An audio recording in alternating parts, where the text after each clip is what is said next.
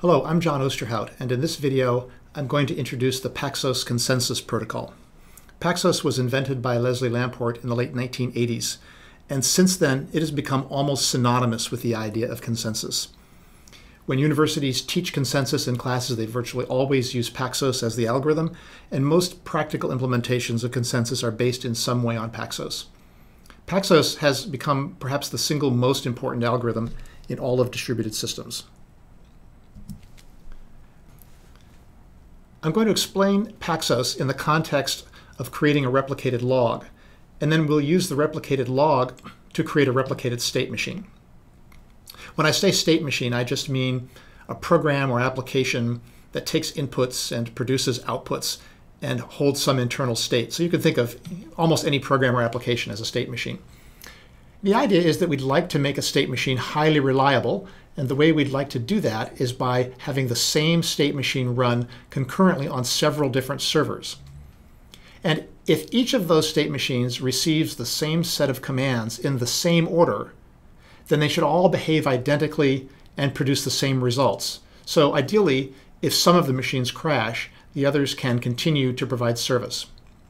Now, it's the goal of the replicated log to make sure that those state machines process commands in the same order.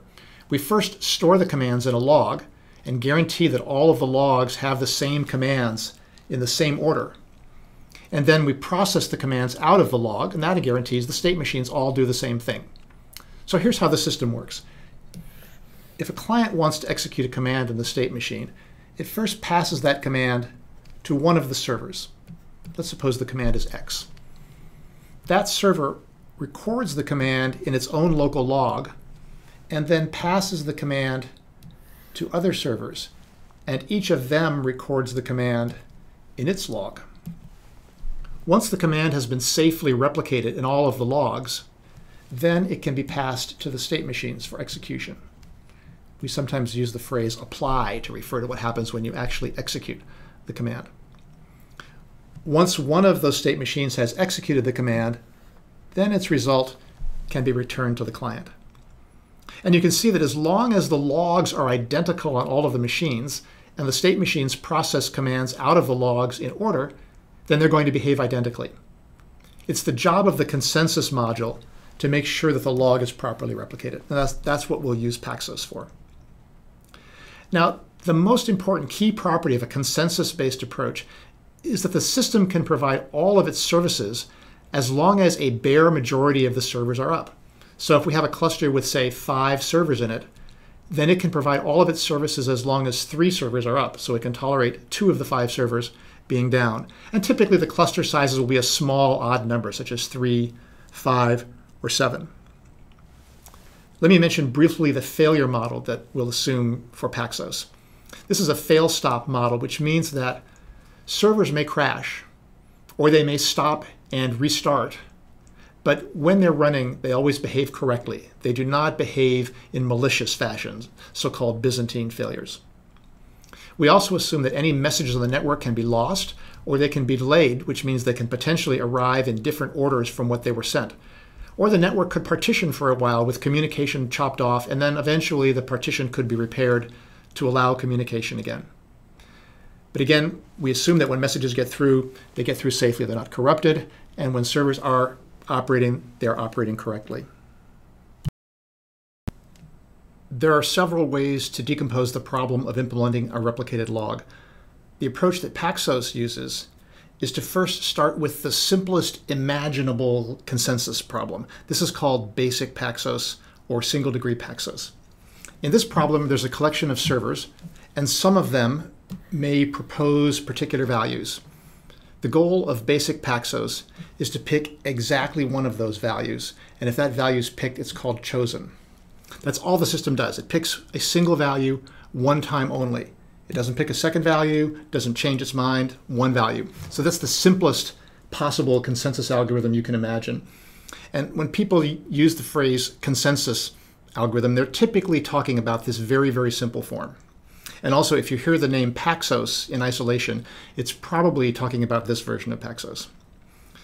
Once we have this very simple form, choose one value, then we can create a log by putting together several instances of this, one instance for each of the entries in the log, and that's called multi-Paxos.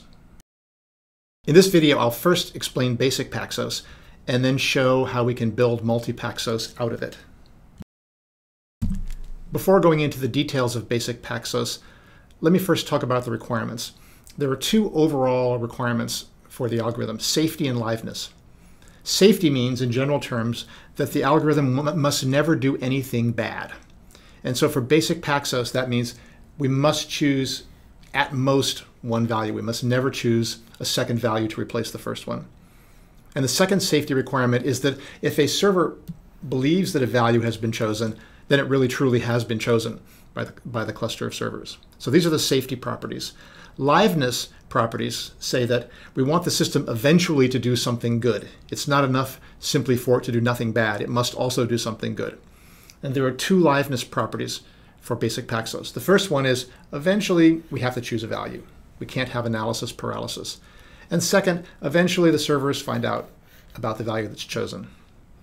Now these liveness properties have to hold under the general consensus notion. That is, as long as a majority of the servers are running and as long as they can communicate with each other reasonably quickly, then under these conditions, the cluster should be live. That is, it will eventually choose a value and everybody will find out about it. There are two components that work together to implement basic Paxos: proposers and acceptors. Proposers are the active elements. That is, they're actually trying to do something. They will typically receive requests from clients asking that particular values be chosen, and then they will try and put those values forth and get everybody in the cluster to agree to them. Acceptors, these are passive elements. They simply respond to requests that come from proposers.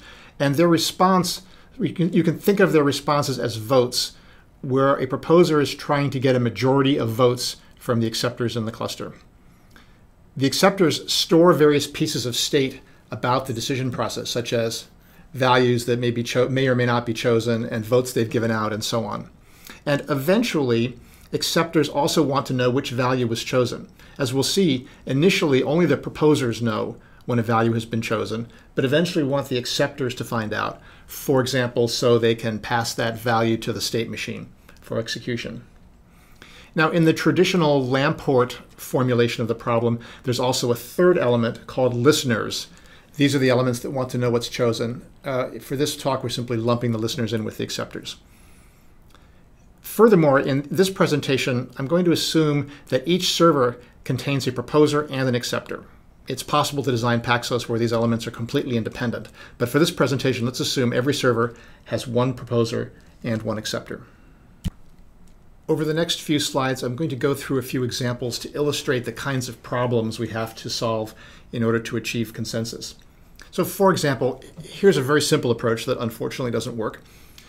Suppose we just picked one acceptor and let that acceptor do all of the choosing of values. So in this world, then, each proposer would send its value to the acceptor. The acceptor would pick one of them and then emit that value as the chosen value. Well, this is very simple, but unfortunately it doesn't handle the case where the acceptor crashes. If the acceptor crashes right after choosing, we have no way of knowing which value was chosen, and so we'd have to wait for that acceptor to restart. And remember, one of the goals of the algorithm is that the system has to be fully functional as long as a majority of the nodes are up. So this approach won't work, and in order to handle the failure of nodes, we're going to have to use some sort of a quorum approach, where we have a collection of acceptors, typically an odd number like 3 or 5 or 7. And then a value will be considered chosen if it's been accepted by a majority of the acceptors. That way, if any one acceptor crashes, first of all, there's still a majority left that can accept the value. And if an acceptor crashes after accepting, there are other acceptors around that can indicate that the value was chosen. So this quorum notion will allow us to keep operating even if servers have crashed. However, making the quorum approach work is a little bit tricky. So for example, suppose we decide that each acceptor accepts only the first value it receives, that's it, and then whichever gets a majority wins. Well, you can see that there are situations where nobody might get a majority. Server 1 might get servers 1 and 2 to agree to which value, and server 3 might get 3 and 4, and server 5 might get itself to agree. And so in this 5-node cluster, we don't have any one value that has been agreed to by 3 of the 5 servers. This means that acceptors will sometimes have to change their mind. After accepting one value, an acceptor will occasionally have to accept a different value. Another way of saying this is that there's no way to guarantee that you can achieve agreement in a cluster in a single round. It may take multiple rounds in order to get to an agreement. One other thing I want to point out about this slide is that accepted does not mean chosen. A value is only chosen if it has been accepted by a majority of the nodes in the cluster. Now let's try a different approach where acceptors are more promiscuous. They'll accept every value they received. Unfortunately, this has 2 problems, which I'll show you on this slide and the next slide. The first problem is that we could end up choosing multiple values. For example, server 1 might propose the value red, ask other servers to accept it, and so servers 1, 2, and 3 accept that value red. Now that value is chosen, since it's been accepted by a majority of the nodes in the cluster. But then server 5 might come along, propose a different value, blue, and ask acceptors to accept that value. And since they accept every value they receive, server 3 will now accept blue, even though it previously accepted red. And so now we've also chosen the value blue. And this violates the fundamental safety property that we have to choose only one value. The solution to this problem is that if a second proposer comes along, server 5, once a value has already been chosen, it has to abandon any value of its own, and it has to propose the existing chosen value. So in this scheme, this means before server 5 can ask for acceptance of its value, it first has to look around and see if there are any other values out there. And if some other value has been chosen, then server 5 has to abandon its own value and instead use the value red. And then we'll end up with red chosen and so on. And we'll end up with a second chosen value, but it's the same as the first value. It's the same value. So what this means is we have to use a 2-phase protocol.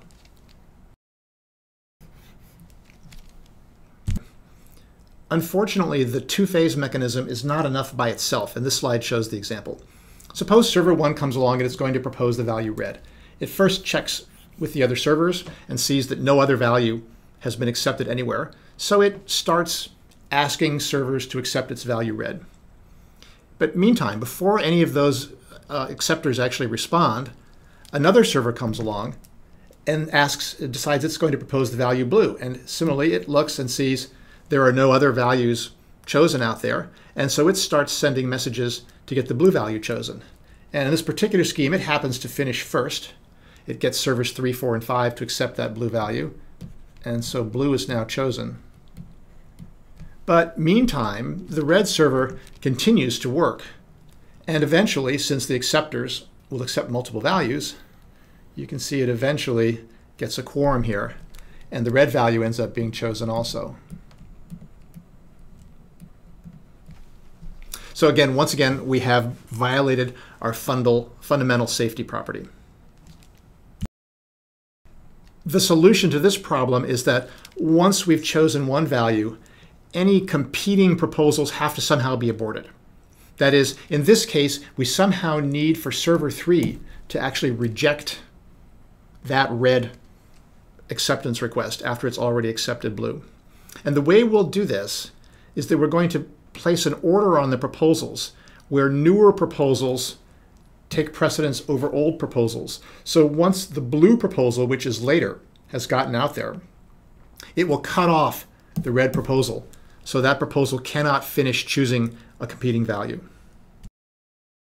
So to summarize, we're going to need a 2-phase protocol where we somehow first check before we propose values. And then we'll also need to somehow order proposals so we can eliminate older proposals. Let's start by figuring out a way to order the proposals. The way we do this is by assigning each proposal a unique proposal number.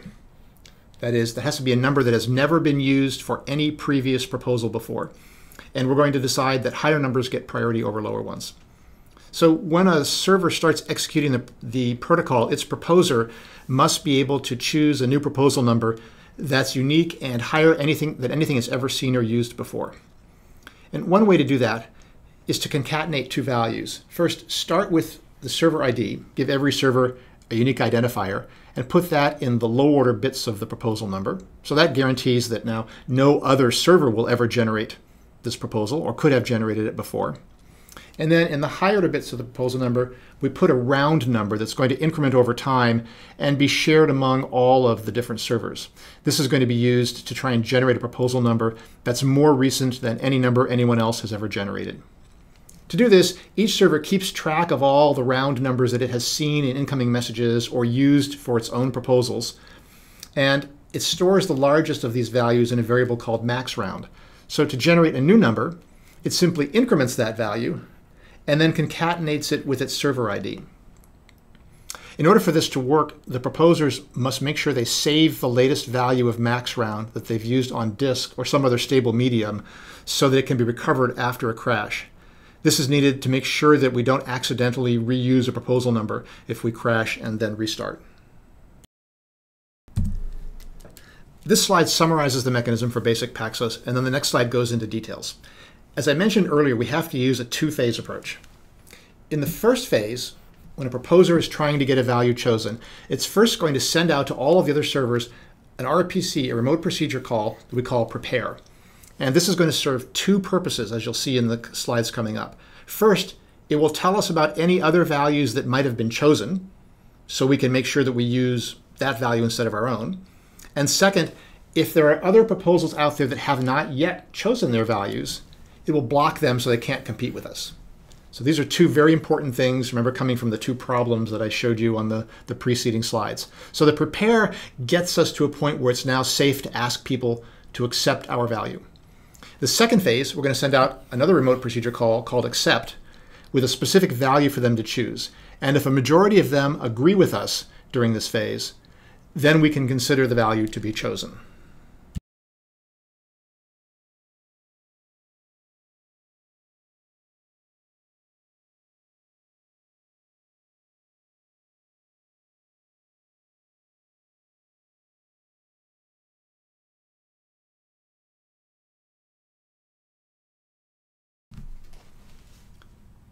This slide shows the full protocol for basic Paxos. Let's walk through the life cycle of a request. As I've mentioned earlier, this is all driven by the proposers. So a proposer will start off with some value that it would like to have chosen. And it's going to go through two rounds of broadcasting messages, the prepare phase and the accept phase. But first, it must choose a proposal number, and for this, it used the mechanism that I described a couple of slides ago that provides it with a new, unique number that it's never used before. Then it goes into the prepare phase. In this phase, it sends out prepare remote procedure calls to all of the acceptors in the cluster, and each of these messages contains that proposal number. Now, when an acceptor receives one of these prepare requests, it does two things. First, it must promise that it will never, ever accept a proposal with a number less than the one in the incoming request. And in order to do that, it keeps around internally a variable that I will call min proposal. This is the lowest proposal number that this acceptor will ever request. And over time, this variable increases monotonically in value. So if we haven't already made a promise to somebody else not to accept proposals of this size, so if this is the highest proposal we've seen so far, then we update min proposal to keep track of that. So that's the first step. Then the second thing that the acceptor must do as part of the prepare request is to return information about any previous proposals it might have accepted. So if it has accepted a proposal previously, it remembers that around. It remembers both the value that accepted it and the number of the proposal. And it will return back the information about the highest proposal that it has accepted so far, if any. The proposer waits until it has received responses from a majority of the acceptors. And once it has received those responses, then it checks to see if any of them returned an accepted proposal. If so, then it picks the highest proposal number from all of those responses from acceptors, and then uses the accepted value from that response to replace any initial value it might have started with, and it will use that as its value going forward. If no acceptor returned information about a previously accepted proposal, then the proposer can move forward with its own internal value. That completes the first phase. Then we move into the second phase, where the proposer now sends out an accept remote procedure call to every acceptor in the cluster. And the accept RPC contains two values. First, it contains a proposal number, and this must be the same as the proposal number from the prepare message. And then in addition, it includes the value, either the initial value the proposer started with or an accepted value that it received back from an acceptor. So these messages are sent to all of the acceptors in the cluster. And then the acceptors handle those messages by comparing that incoming proposal number with this saved value min proposal. And if that proposal number is not as high as our min proposal, then this request gets rejected. But if it is high enough, then we accept the proposal by remembering the number of this proposal and the value of this proposal. And we also make sure that our min proposal is now at least as high as that proposal number. Whether we accept or reject the request, in the end, the acceptor returns the current value of its min proposal. And the proposer can use that return value to see whether or not the request was accepted. The proposer waits until it has received responses from a majority of the acceptors in the cluster. And once it has those responses, then it checks to see if any of those requests were rejected. And it can tell if they were rejected by comparing the return value with the proposal number that it sent to the acceptor. If the request was rejected, then this proposer has to go back and start again. Fortunately, though, it can use the information in the result, that proposal number, to update its own information about proposals so that the next time around it can choose a high enough proposal number that it has a better chance of winning. But in the best case, the proposer will get back responses from a majority of the acceptors, and they will all have accepted its request. And then at that point, this value is chosen, and we're done. In order for this proposal to work, the acceptor has to guarantee the stability of these three values: min proposal, accepted proposal, and accepted value. And so they have to be stored on disk, flash memory, or some other kind of device that can survive crashes and restarts of the acceptor's machine. Now I'm going to go through some examples to illustrate how Paxos works, particularly in the case when there are competing proposals. In order to understand why Paxos is correct, the key time to focus on is the prepare phase for the second proposal. Now we know if there's two proposals out there, they have unique proposal numbers, and so take the one with the later proposal number and focus on when that proposal prepares. And there are three possible situations.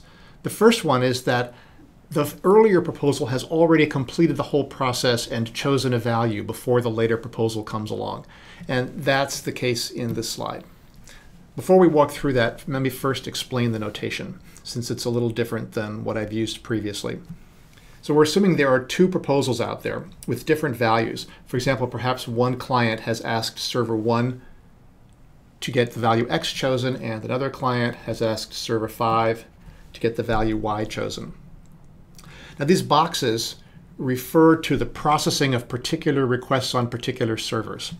So this box down here means that server 3 received a prepare request with proposal number 3.1.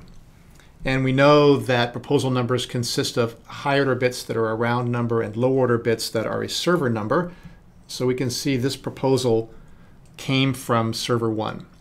So what we can see here is that server 1 has sent out prepare requests to servers 1, 2, and 3, and they were all processed on those servers.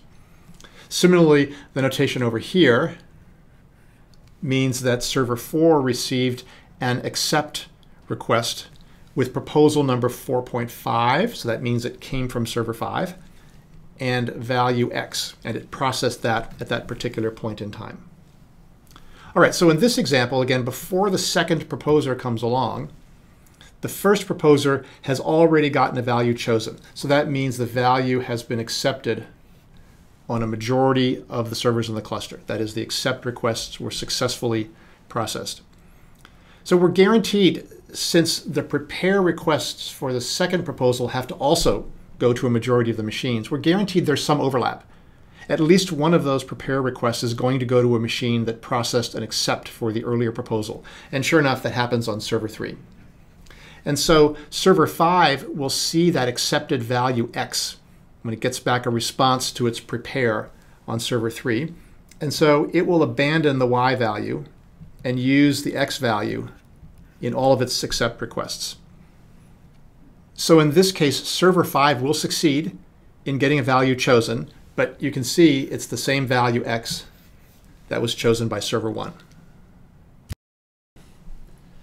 The second and third cases are in the situation where there has not yet been a previous value chosen at the time that the second proposal comes along to do its prepare phase. One possibility is that the earlier proposal has begun to get its value accepted, and the second proposal happens to see one of those accepted values.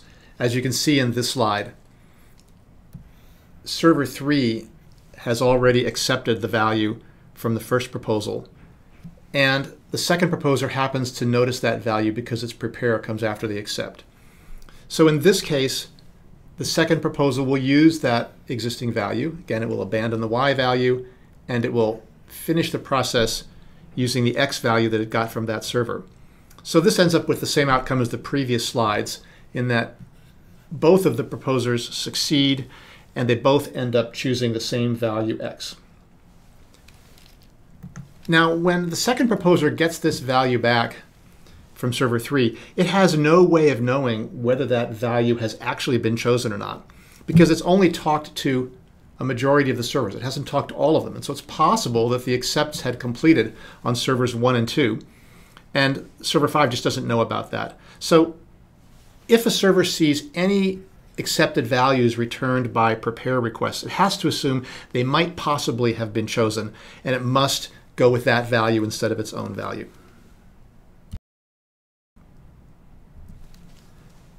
The third case is where a previous value has not been chosen at the time that the second prepare comes along. And furthermore, the second prepare does not see any signs that that earlier value has been accepted anywhere. It might have been accepted someplace, say in server 1, but on the servers that server 5 checks, no previous value has been accepted.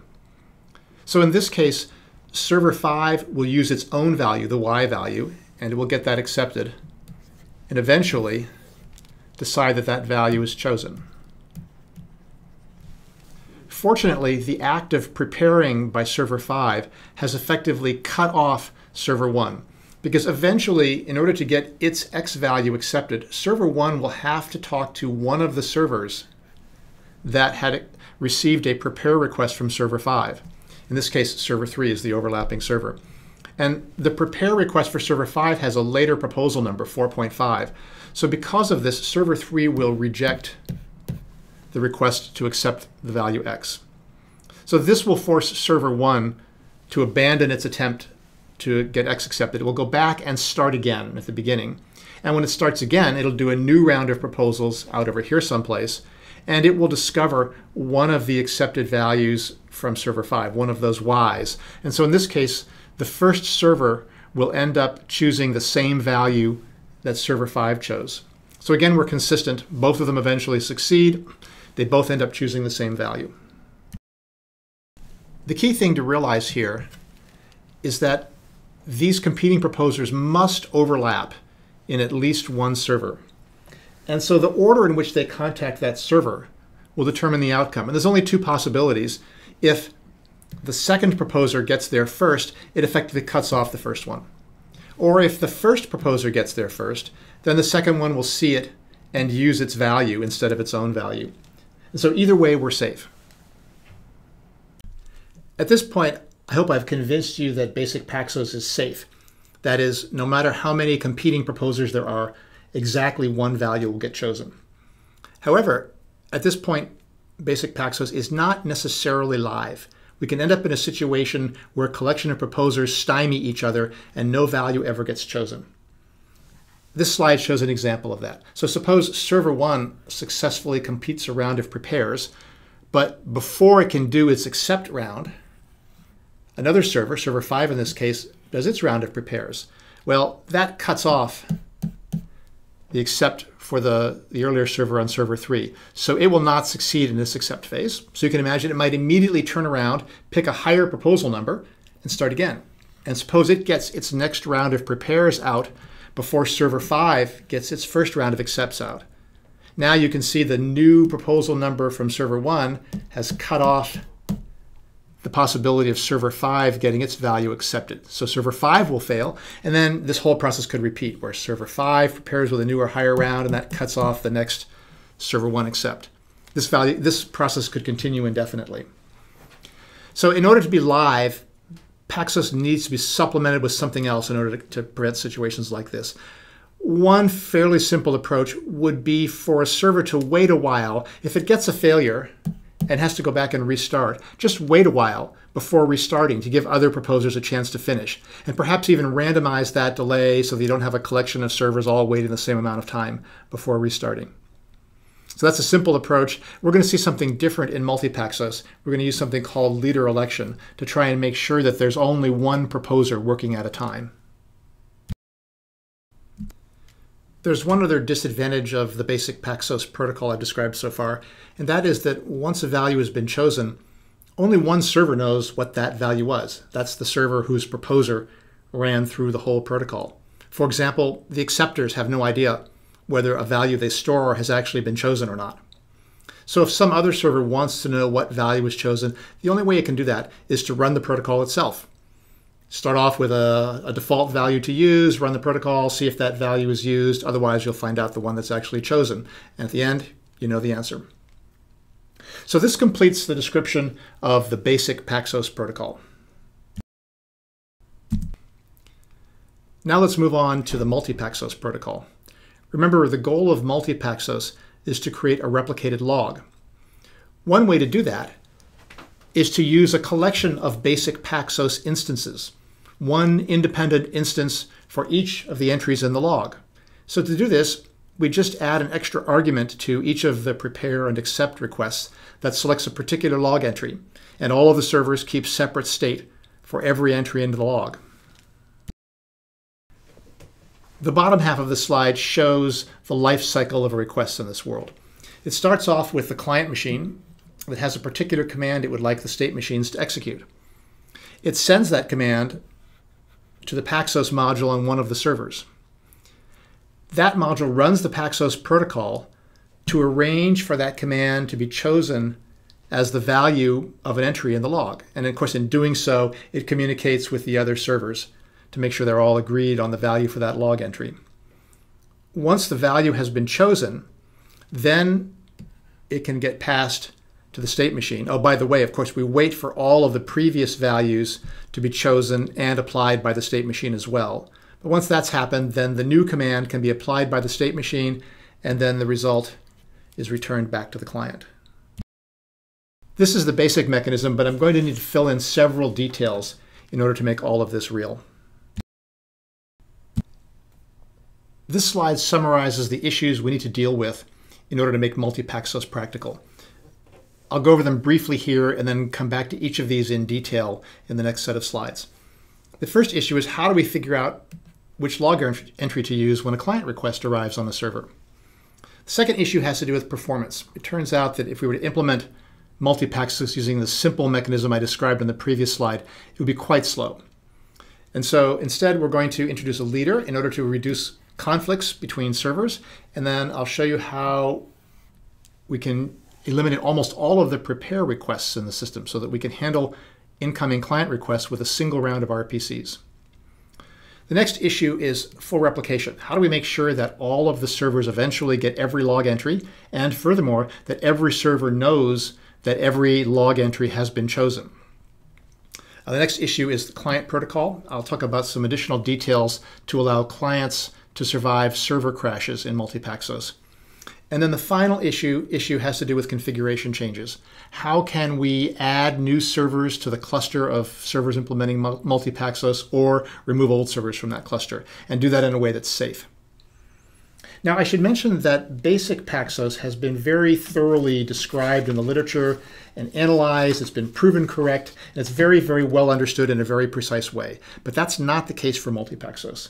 It's only described in very general terms in the literature with many alternatives and none of them fleshed out very concretely.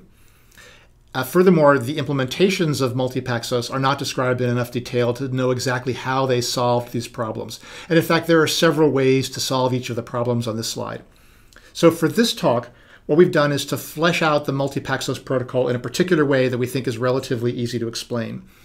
Now, we have not implemented that. We have not proven it correct, so there's some chance that there will be bugs in what you'll see on the next slides. But I hope it will at least give you an idea of how you might solve all of the problems to build a practical multi-Paxos implementation. The first problem is how to choose which log slot we should try when a request arrives from a client. And to illustrate how we do this, I'm going to use the example at the bottom of the slide here. Let's imagine we have a cluster with 3 servers, so a majority is 2. And this shows the logs, the state of the logs in each of those servers at the time when a client sends a jump request to server 1. So the client would like this request to be recorded in the log and executed by the state machines. Now, when it arrives on server 1, server 1's log entries can be in a bunch of different states. Some of the entries the server will know have already been chosen, and I've illustrated those in this figure by using the bold outline around them. I'll talk more in later slides about how we know that entries have been chosen, but for example, if server 1 was the one that actually arranged for those entries to be chosen, then of course it will have known that they were successfully chosen. So some of the entries in its log it knows to be chosen.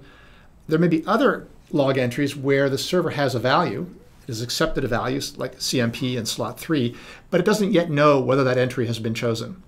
In this particular case, we can see it has been chosen since that entry is also accepted on a different server, but server 1 has no way of knowing that. Then there may be other entries in the server's log where the entries are currently blank. It has not accepted a value for those, but of course it's possible that other servers in the cluster have accepted values for those entries. So let's walk through what happens. When the jump request arrives at server 1, it finds the lowest index in its log that has an entry that is not yet known to be chosen. So that's going to be entry 3 in the server's log. And then it tries to arrange for the jump value to be chosen for that entry. And just to make this example specific, let's assume that server 3 is offline, can't actually access it. So all of the Paxos protocol runs with servers 1 and 2. So server 1 will try to choose jump for slot 3, but of course it will find this existing value in slot 3, and so it will have to give up on jump, and instead it will finish choosing the compare value. And we can see that happens over here if we look at the result of the whole operation. So in this, server 1 will arrange for compare to get accepted by server 2, and it will choose that, and now we see that entry is bold to mark it as chosen.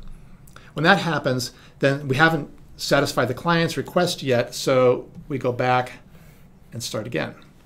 Find the first log entry not yet known to be chosen. That's going to be entry 4 this time. Try and choose jump for that entry. Well, this time, unfortunately, server 1 is going to see that server 2 has already accepted a value for that entry, and so it will drop jump again, and it will choose the sub value for that entry. And then, of course, it will go back again. Start again. This time it will use slot 5.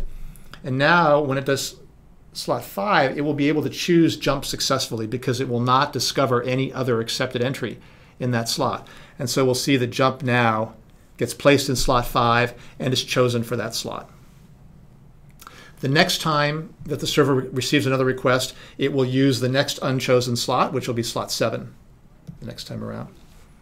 The bottom line is that when a server receives a request, it just starts at an unchosen slot and keeps working its way through higher and higher slots until eventually it finds a slot where it can choose the client's command. With this approach, a single server can handle several client requests at the same time. If a particular client request is using slot 3, for example, then the next client request would try slot 4 or 5 or 6 to find a different slot. And as long as we're using different log entries for each request, they can all proceed totally independently and in parallel. However, when it comes to the state machine, then we have to do things sequentially and in order. That is, the commands must get passed to the state machine one after another in the order they appear in the log. So we can't process the fourth log entry in the state machine until the third one has been processed, and of course the second one has to be processed before that one. The next issue to address is efficiency. And there are two problems with the algorithm as I've described it so far. The first one is that if there are multiple proposers all working at the same time, we still risk having conflicts between them and some of them having to restart. You may remember I talked about live lock under basic Paxos. The same thing can happen here, and in fact, if we have a high load situation, the problem could be really extreme. If there are many clients all talking concurrently to multiple servers, all trying to choose values for the same log slots, we could get into a world where the system is thrashing like crazy and not making much progress. The second problem is that each individual log entry currently requires 2 rounds of remote procedure call. First, the proposer has to send a round of prepares, and then it has to send a round of accepts after that. So in order to make things more efficient, we're going to make 2 changes. First, we're going to arrange so that typically only a single server is acting as proposer, and we funnel all of the client requests through that one server. We'll call that server the leader. Then the second thing is that it turns out we can eliminate almost all of the prepare RPCs. And the way we're going to do this is we'll do 1 round of prepares at the beginning for a leader, but it will prepare for the whole log, not just a single entry. And then once it's done that prepare, it can create many log entries just by using the accept round. It will not have to use the prepare round anymore after that. And that will cut in half the number of RPCs that we have to issue. First, let's choose a leader. There are many different ways of electing a leader. This slide just describes a particularly simple one that was suggested by Leslie Lamport. The idea of this approach is that since servers already have IDs, let's see if we can just find the server with the highest ID and let that server act as leader. The way we do that is that every server sends a heartbeat message to every other server at a regular interval, say every t milliseconds. And those messages contain the ID of the sending server. Then, of course, at the same time, all of the servers are monitoring the heartbeats they have received from other servers. And if they haven't received a heartbeat from a server with a higher ID recently, and by recently I mean let's allow long enough that it's pretty likely we would have heard from that server if it existed. So if this server has not heard from any higher ranking servers, then it starts behaving as a leader. And what that means is first that it will accept requests from client machines, and second, in the Paxos protocol, it will act as proposer as well as acceptor. Now, if a machine has received a heartbeat from another server with a higher ID, then it won't act as leader. So this means that if it receives a client request, it rejects that request and tells the client to talk to the leader instead. The other thing is that these non-leader servers will not act as proposers. They will only act as acceptors in the protocol. The upshot of this mechanism is that it makes it pretty unlikely that we will ever have 2 leaders trying to work at the same time in the system. Now, of course, Paxos will work if there are 2 leaders at the same time. It's just that there are more likely to be conflicts, and so it won't work as efficiently. I should also mention that in practice, most practical systems would not use this approach for leader election. They would probably use a lease-based approach, which is a little bit more complicated, but has some other advantages that I don't have time to go over in this video.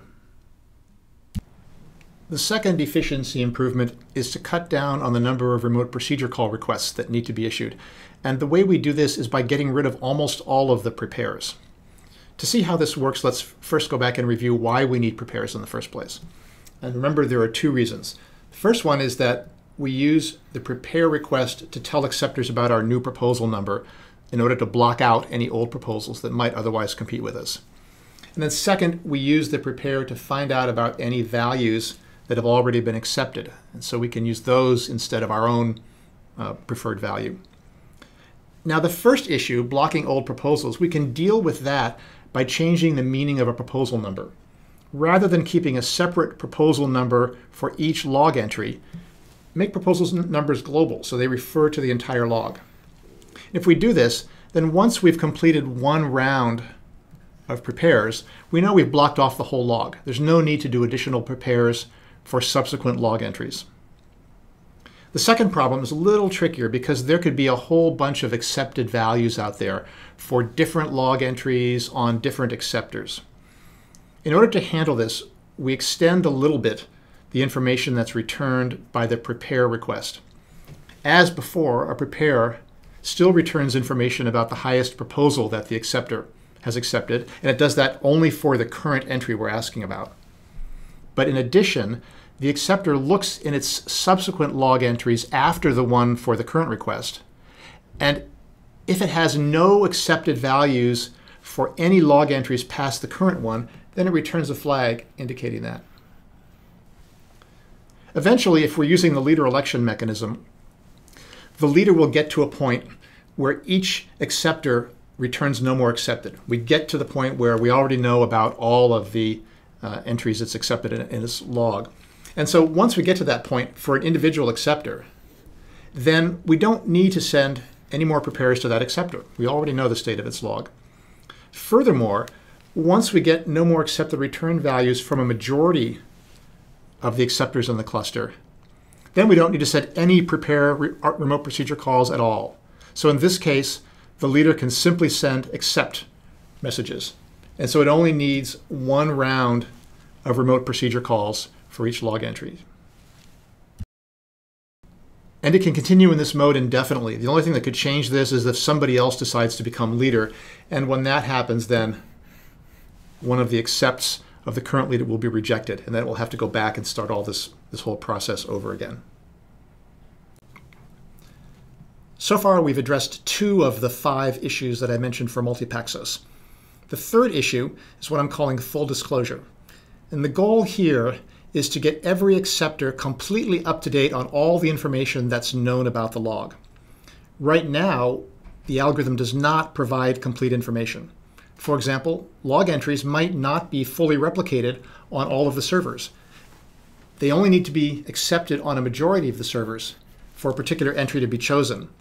Well, what we want to do is make sure that every log entry is replicated on every server.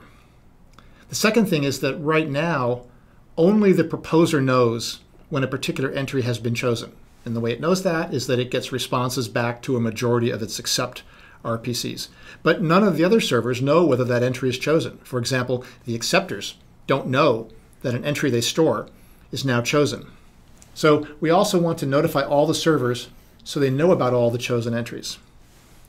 One reason for providing this full information is that this now will allow all of the other servers to pass commands to their state machines and execute them on their state machines so that their state machines keep up with the state machine on the leader.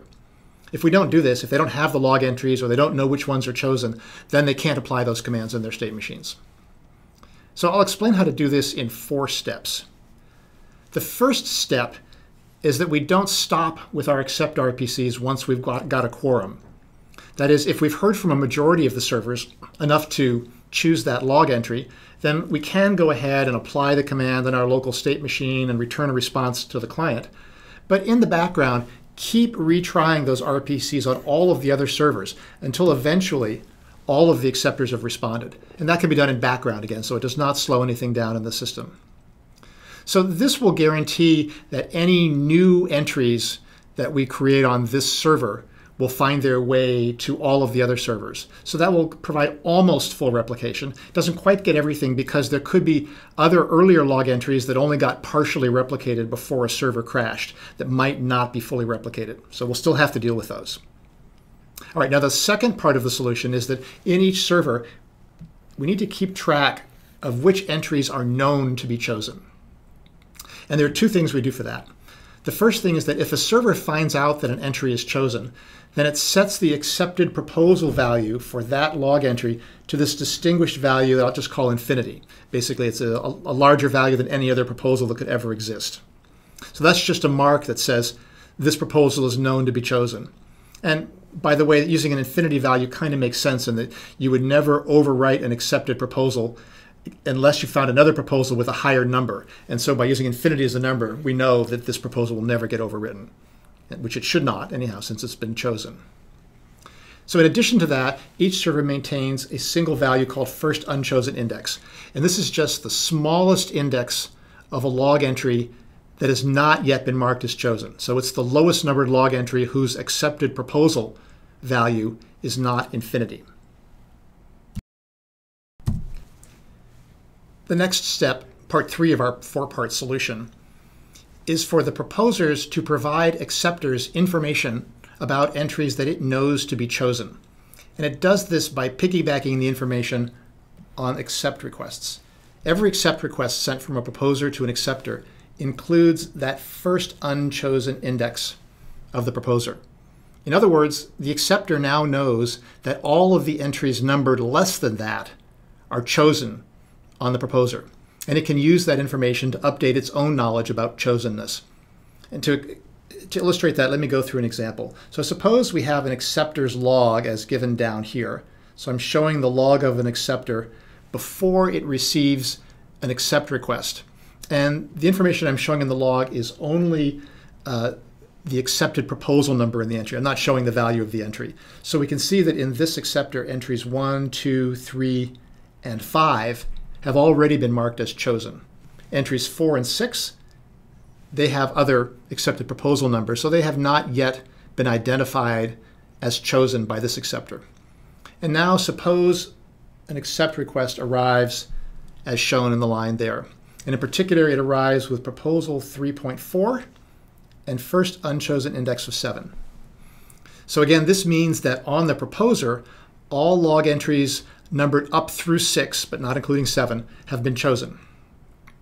The way the acceptor uses this information is that it compares this proposal number with the accepted proposal numbers in all of its log entries up to this first unchosen index. And if any of them have that same proposal number, it marks them as accepted. So in this case, log entry 6 has a matching proposal number, and so the acceptor marks that entry as chosen. Now, to understand why we can do that, think about what the acceptor knows. So first of all, since the proposals match, the acceptor knows that this log entry came from the same proposer that's sending that accept message. We also know that the entry by this index, entry 6, we know that entry is chosen in the proposer.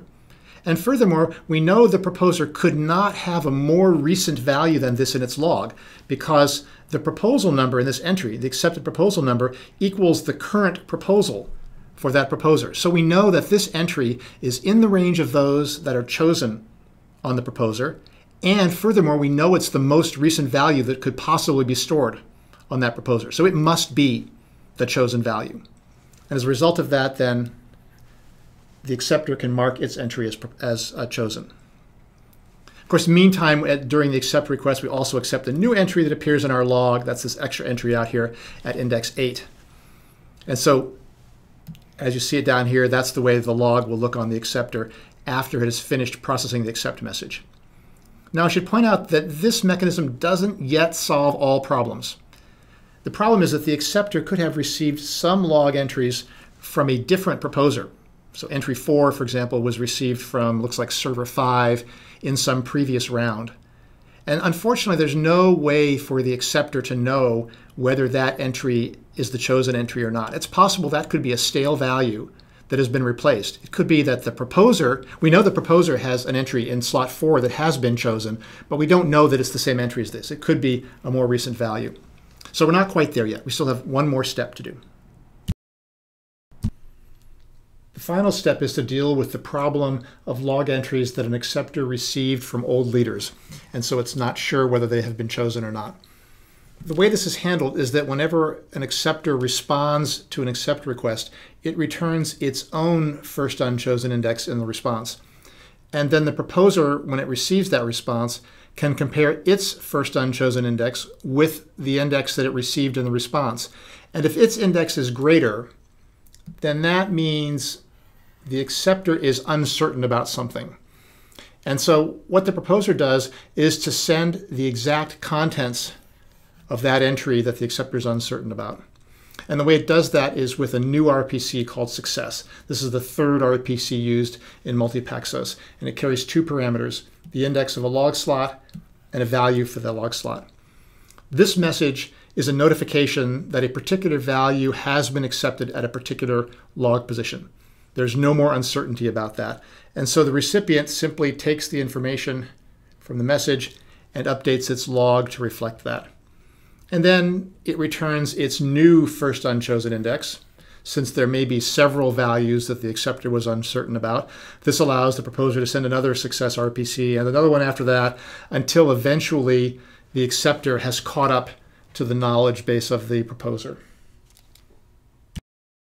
This set of mechanisms, we're guaranteed that eventually all of the servers in the system will find out about all of the log entries that have been chosen, and will also find out about the fact that they have been chosen. And in the normal case, there's no overhead for getting all this information out. It's passed in the normal accept messages that are used to choose new log entries, so there's no extra cost for that.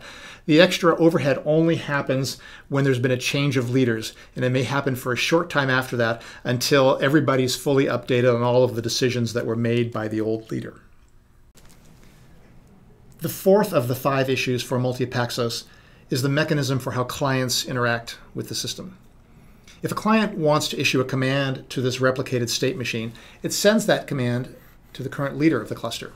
Now, if the client has just started up and doesn't know which of the servers is acting as leader, then it can send the command to any server in the cluster. And if that server is not the leader, it will return some information to the client that allows it to try again with the real leader. So eventually it will find the leader. Once the leader gets the message, the leader arranges for the command to be chosen in a log entry, waits until that is complete, then it passes the command to its own state machine, and once the state machine has processed the command, then the leader will return a response back to the client. The client sticks with one leader until it stops being able to work with that leader. For example, the leader might crash, and with that case, a request from the client to leader will time out. If that happens, the client just picks any other server in the cluster, just pick one at random, and try the command again with the other server. And the same mechanism will happen. Eventually, it will find a new leader, and then it retries that request with the new leader, and eventually the request will succeed. However, this retry mechanism creates a problem. What if a leader has successfully executed a command and crashed at the last second before responding? Well, then the client is going to retry that command with a new leader, and it's possible that the same command could end up getting executed twice. And we can't allow this. We want to make sure that each command is executed exactly once. The way this works is that the client provides a unique identifier with each command, something that's totally unique to that client. You can imagine, again, it's a client identifier number plus a sequence number for a command. That entry is included in the information the client sends to the server, and the server logs that information in the log entry along with the command. Meantime, as the state machine is executing commands, it keeps track of the most recent command that it's executed for each client. Just keeps track of the highest ID number that it's seen for each individual client. And before it executes a new command, it checks to see if that command has already been executed. So in the case where the leader crashes and the client retries with the new leader, the state machine and that new leader will see that it already executed the command once. Its log got that command from the old leader before it crashed. And so it will see that this command has already been executed. And in that case, it does not execute the command the second time around. It simply returns the response that it generated during the first execution. The result of this is that as long as the client doesn't crash, we get exactly once semantics. Each client command is executed exactly once by the cluster. Now, if clients crash, then we end up with at most once semantics. That is, if a client crashes, its command may or may not have been executed. But if the client stays up, we know the command executes exactly once. The last of the 5 issues has to do with configuration changes. When I say system configuration, what I mean is information about the servers that are participating in the consensus protocol. So that's typically an ID for each server and its network address that you use to communicate with it. The thing that makes system configuration really important is that this determines what is the current quorum that's in effect. And if we change the number of servers, that can change. For example, if we increase the number of servers from 3 up to 5, then the quorum changes from being 2 servers up to being 3 servers. And we need to be able to change the configuration for a couple of reasons. For example, if machines fail, We need to be able to swap a new machine in to replace it. Or perhaps we want to change the quorum size. Maybe we decide we need a more reliable cluster, and so we switch from, say, 5 servers to 7 servers in order to do that. Configuration changes are tricky because they change the quorum. And the safety requirement is we need to somehow change the configuration so that there's never a point in time when there can be 2 different non-overlapping majorities that could end up choosing different values for the same log slot. For example, suppose we're changing from a configuration with 3 servers to one with 5 servers. That is, we're adding 2 more servers to the configuration. Suppose somehow we end up in a state where some of the servers believe the old configuration is in effect and some believe the new configuration is in effect. Then what could happen is that, for example, these 2 servers, those constitute a quorum in the old configuration, and so they could choose a particular value, say v1, and then suppose these other 3 servers, they believe the new configuration is in effect. Well, 3 constitutes a majority of the new configuration, and so these servers could choose a different value for the same log slot. So clearly we can't have that. We need to make sure that there's enough agreement on what the configuration is that only a single value is chosen for each log slot. The solution suggested by Leslie Lamport for handling configuration changes in Paxos uses the log to manage the changes. So the current configuration is stored as a log entry, and it gets replicated just like any other log entry. So in the example log here, 2 of the log entries describe configurations. The others are just ordinary commands for state machines. Now, the interesting twist to all of this is that any given entry, the configuration to use for choosing that entry, is determined by the configuration that was in effect at an earlier entry. And there's a system parameter called alpha that determines how much earlier. So suppose alpha is 3, for example, and we have these 2 configuration change entries here. The C1 configuration change is stored in log slot 1, and C2 is stored in log slot 3. So what that means is that C1 won't actually take effect until log slot 4, that is 3 entries later.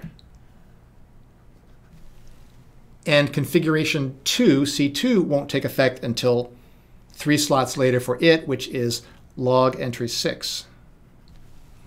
So that means that when we're choosing log entries 1, 2, and 3, we will use the preceding configuration, whatever it was that was in effect before C1. I'll call that C0. That will be used for that.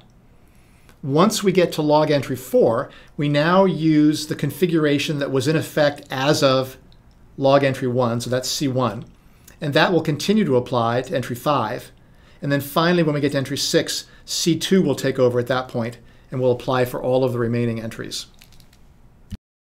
I mentioned that this alpha is a system parameter, something you'd set when you start your system. And it has some interesting properties.